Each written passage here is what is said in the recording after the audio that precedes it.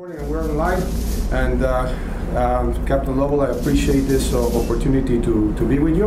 Estamos aquí con el capitán James Lovell de la Armada de los Estados Unidos y comandante, partícipe de las misiones de Gemini 8 y de Apolo 8 y también el famoso Apollo 13, that part of the Apollo 8 program and mission, and also the infamous Apollo 13. Not many people realize this, but you and your crew were the first human beings to leave space in Earth's orbit and to actually see Earth in its full beauty.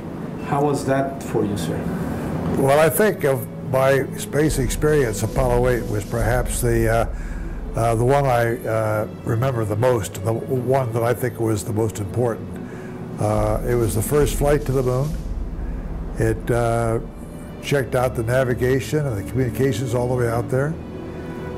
It was the first time humans had seen the far side of the moon, and the first time also to see the Earth as it really is. How was that experience? I mean, when you know that, I mean, personally, to be talking to you and be the first Spanish-speaking fellow to do it, I mean, to do this interview, to me, it's beautiful and historic. So beautiful that I forgot to grab my mic here, but that's okay. your mic, it sounds great. Well, how was an experience to know that you were the first one to see something that no other human being has ever seen before? It was unusual in many aspects. It was that we had arrived at the moon to go into lunar orbit on Christmas Eve, which was, you know, a screenwriter could not have done a better job of programming this flight. It was the fact that in this country there was a lot of bad things going on. I mean, the Vietnam War was still going on, and we had riots in the streets, but we ended the year of 1968 on an upbeat by being able for 3 people for the very first time to go all the way to the moon and come back safely. Exactly, and now you remind me that it was on Christmas Eve. You read that beautiful passage from Gemini, from the book of Genesis, and like you said, I mean, it could have been written in a screenplay, and it was so. And you, in a sense, you were an ambassador of mankind, and that must have been special as well, no, sir? That's true. When we realized that we'd be in lunar orbit around Christmas Eve, we tried to think of something very appropriate to say. Mm-hmm. And it was actually a person from the news media who had suggested that we read the first 10 verses of Genesis from the Old Testament, mm-hmm. which is basically the foundation of most of the world's religions.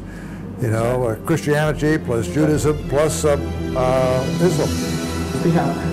Many kids, youngsters, high school, junior high school, elementary school, wanted to be like you guys.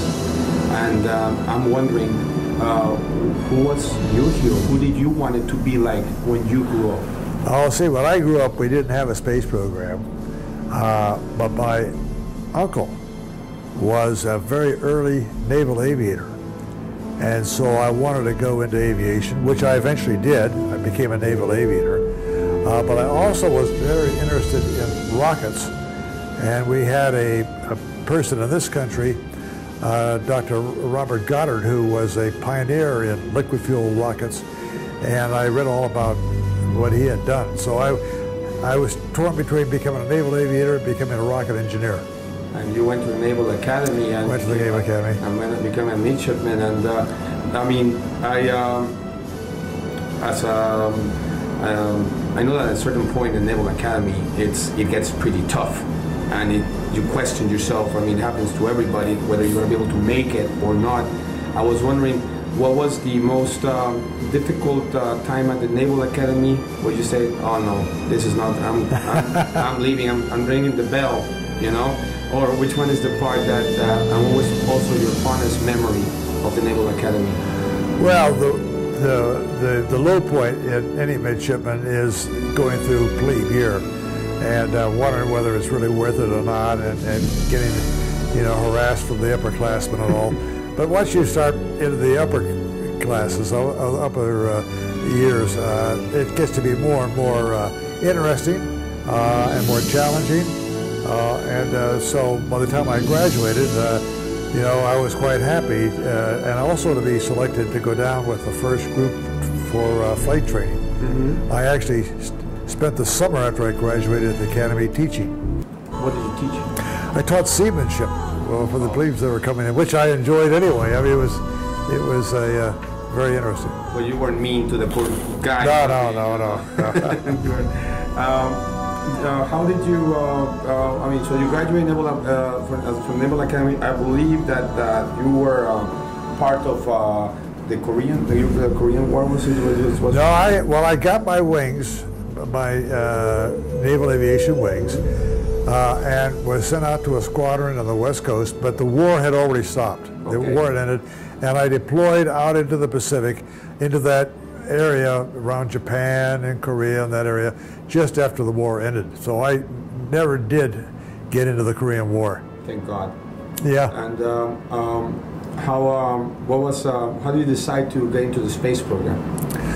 Well, like I mentioned, I'd always been interested in rockets. Mm-hmm. And after my tour in the Navy, and I had 2 tours, one teaching people to fly new airplanes that we got. Mm-hmm. Then I was assigned to the test center at Patuxent River, where I started testing airplanes. Mm-hmm. And about that time, which was about 1958, a group of people that used to belong to the old NACA, which was a government agency that helped the airlines develop new airfoils and things of this nature, became a NASA. And their job was to now go into space because we had begun sort of a contest between the old Soviet Union and ourselves. They had things, they put up Sputnik, and that sort of, you know, figured out why we didn't do it. So we had people that were starting to do the same thing. And they started a program called the Mercury program. Mm-hmm. And they needed people to put in it. And President Eisenhower suggested test pilots. And so I was one of the people that they looked at and selected. So I went into the candidacy for the first group of astronauts, but I didn't make it that time. The Mercury 7. Yeah, the Mercury 7 got in. I was one of the last 32, and then the Mercury 7 got there. But then about a couple of years later, they needed more astronauts, and I applied again and made it the second time. For Gemini. Gemini, and then I went on to Apollo. And yeah, but if I'm not mistaken, you know, for Mercury, I mean, originally the scientists, they wanted to use monkeys, no? They didn't want to use or you know, was that the case? No? Yeah, before they had it, they set up monkeys who probably did a very good job, as a matter of fact. Well, thank God that that person had the vision, because I can see ourselves, you know, having, well, I mean, all respect to the simians, you know, I don't see them, you know, doing what you guys do. And what was best? To get the naval wings or to get the NASA wings? Well, I always wanted the naval wings. I didn't know about the NASA wings at the time. And of course, after I got in the program towards the end of 1982, or 1962, I should say, I didn't actually make a flight till 1965, and that was Gemini 7. And after that, I guess I got astronaut wings. So they're 2 different things. Going back to the Apollo 8 mission, I mean, it had to be scary. I mean, when you do something new that has never done before, I mean, any slight calculations, because people realize, but it is the moon's gravity what makes you turn back to Earth. And if you mess up 1 degree, you end up smashing, becoming part of the moon, a moon crater, or you just float endlessly into space. What was the most challenging or perhaps frightening moment of that Apollo 8 moment? Well, I think the one part that was the most nerve-rendering was the fact with the engine start again after we were in lunar orbit, because we needed the thrust of the rocket engine to get us out of lunar orbit and get us on a course back to the Earth. And when you saw the dark side of the moon again for the first time, and you have no communication with Houston, and you see stars that perhaps have never been seen before. Can you describe a little?